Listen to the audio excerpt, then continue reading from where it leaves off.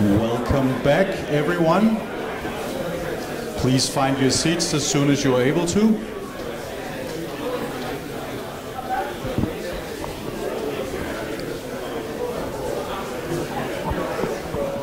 Asger is heading for a better view.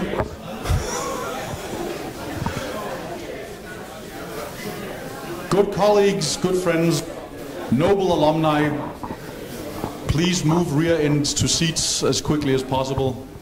Thank you very much.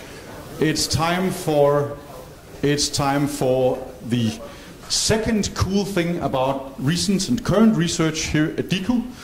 So it gives me great pleasure to welcome Joanna Bergström, who just a short while ago was promoted to associate professor here at DIKU, or lektor, so congratulations, Joanna. Thank you. Joanna joined the department back in 2015 as a postdoc from Finland. She has been at the forefront within the department of developing experimental HCI research here, trying out all sorts of new gadgets in her research and publishing great papers about it. Her research focuses on many things, but currently on virtual reality, body-based user interfaces, working with human perception and motor skills. And today she'll introduce us to one of her most recent research highlights, I think, namely how to apply virtual reality for movement learning. So please, Joanna, take it away. Thank you, Jakob. Yes, so virtual reality, it allows people to learn from moving in, for instance, physically impossible or risky or otherwise simulated situations. With a head-mounted display, like the one on my PhD student's forehead here, or here on the hands of this person, you can have a first-person perspective into the virtual world. A virtual reality user change what they see, and my PowerPoint crashed, but just a minute. I have a lot of videos. No, okay.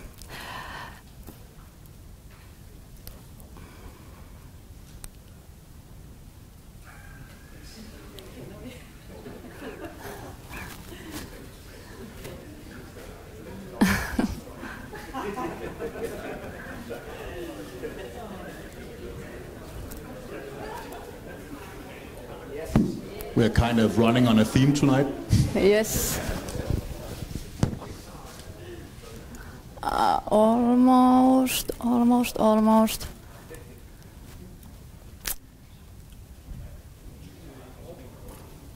Yes, let's try to make it this way. And let's see if the video will roll now. I'll just take my mouse away from here. Yes, so the user can see. They can change what they see by turning their head or moving their body around. By walking around, they can grasp things with their hands and see how the virtual hands grasp the same things and throw them around. So here you could see how the physical movements of the user are mapped to what they see and do in the virtual world from the first-person perspective. Virtual reality can be used effectively to learn about simulated environments, such as physically impossible or risky or simulated situations, because people can move in them like they do in the real world. One example of projects we have done is with the Rikshospitalet and the Copenhagen Academy for Medical Education and Simulation called GAMES.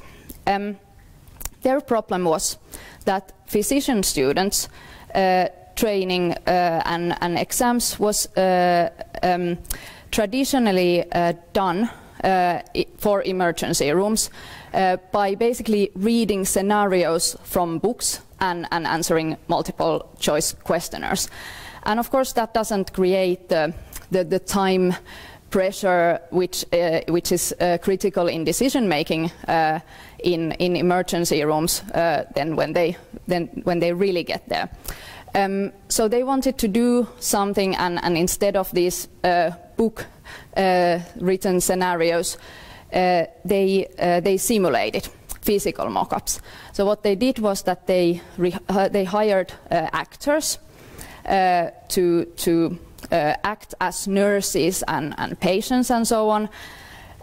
But of course, that became very expensive and impossible in the beginning of the pandemic, because they would basically need multiple people in an emergency room to examine a single student at a time.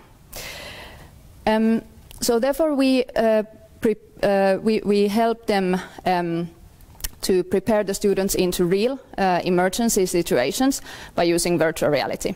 So this is basically again a first-person perspective that you see through a headset. So we took 360 degrees high resolution video of this acted situation in an emergency room. So that's a COVID patient who actually coughs there in the film. And the point of this is that the student can really experience being there. So they can look around the room. The nurses are actually directly addressing them as the second person, that what should I do, and then report something about the patient's condition, and then you can pose multiple choice questionnaires with some time pressure, which the physician student then need to answer.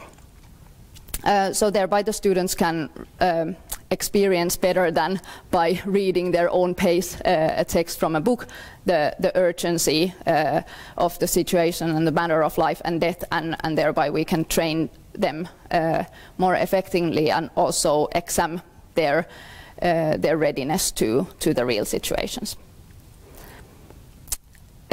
However, in this and for many other applications for virtual reality, we can't reproduce the environment and your body in virtual reality completely. So for example, the hands you see there don't look exactly as your own.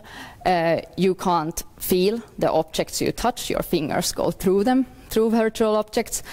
And you can't also walk beyond the limits of your physical room. So maybe this emergency room would fit into your living room or lab at the university or hospital, but you can't run across a football field beyond the limits of the walls in your physical space. Also, completely realistic simulation, of course, is not usually even desirable for VR applications, because, like said, the potential is that you can experience completely different worlds, such as those physically risky or distant situations. Therefore, our research in human-computer interaction and virtual reality is about exploring what can we do and what happens when we change people's virtual bodies, how they look like and what you can feel with them and how they move. One of the examples of our recent research is about how to give haptic feedback of touching things in virtual reality. So here you have a physical object, the red one, which you physically grasp at the same time when you grasp the virtual one. So this way, the passive physical things we happen to have lying around can be used for giving haptic feedback by co-locating the virtual objects with those physical ones. However, of course, like said, we want to simulate different situations in virtual reality, so maybe we don't have the same objects lying physically around that we want to show in the virtual environment. And in order to present multiple virtual objects with a single physical object, we developed a technique that can be used for representing multiple objects of different sizes. So this technique resizes basically your grasp. So it changes the way your virtual fingers move with the movements of your physical fingers. So here the green one, for instance, could be a virtual object, and the black one a physical object. So what the technique does is that it takes the size of your grasp, so for instance the distance between the fingers of your physical and your virtual hand, which you first see exactly at the same positions. Next, it takes the distance of your grasp toward or your hand to the object, and then it takes the difference between the object sizes. So if I have a larger or a smaller virtual object here than the physical one, it takes the difference between those. Then it simply interpolates those differences, so that when you move toward the object you're grasping, your virtual fingers close faster than your physical fingers, and thereby when you reach the virtual object, you can feel it, you can feel the physical object at the same time, even if they're of different sizes. So we studied how many, basically, or how to what extent this difference between different objects can be left unnoticed. And the outcome of these are basically functions that estimate the detection thresholds, what people have of distinguishing the object sizes. So basically how, with what probability they believe they are actually grasping the object they see. And this can be, these functions can be basically used in designing physical proxies for haptic feedback in virtual reality. So, for instance, to design and map the virtual objects you see to the ones that you happen to have in your living room where you're using virtual reality. A second example is a project where the idea is that there exists a perfect body for a given task in VR. Human-computer interaction researchers have introduced different kinds of virtual bodies or avatars that can improve task performance, such as elongated arms to reach further. Here we wanted to optimize such bodies. So we optimized an arm and fingers of the virtual body with an iterative approach in which the fitness function basically takes, for instance, the time and accuracy of some target selection or whatever task we give, and then it either increases or decreases, for instance, a length of a body part until it converges to some optimal body for that particular task. So this basically showed that we can improve how effectively people can move in VR by optimizing their bodies. A third example of our recent research projects is a technique to control multiple virtual hands simultaneously. Our technique allows a virtual reality user to reach farther and faster without a need to learn a new way of controlling a virtual hand. So it simply maps the movements of a single hand to multiple virtual hands, like in here. We studied the effectiveness of this technique to up to 64 hands, and found that while a larger number of hands was effective in, say, task completion time and some other performance metrics, it did have a cognitive demand of figuring out that if an object is there, which of the nearby hands should I use basically to grasp it. So we showed that it is possible to effectively control multiple limbs, but also found some insights about the trade-off, about the other possible consequences of dramatically changing our bodies this way. Okay. In addition to research, we have several student projects on virtual reality and movement learning. So I will show some from a new course in our bachelor program at DIKU, which I launched last winter. So in this one, the students designed a technique to fly around. So basically they put jet engines kind of on the palms, and then by turning your palms, you can fly in the sky in a 3D virtual environment. Here, the students developed a way to augment a movement path of a ball. So they estimate a movement path when you start a throw, and then they show it. And the idea here is that maybe we could train better throwing with such visual feedback when the throw starts. Okay, I'll just skip to the last example.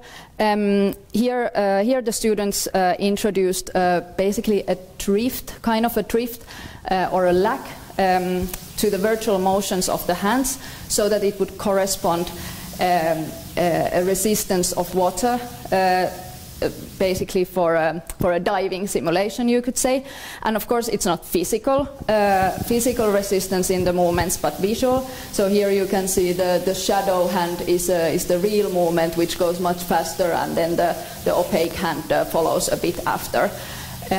So here the purpose was to induce an experience of really being underwater and how it feels like to move there.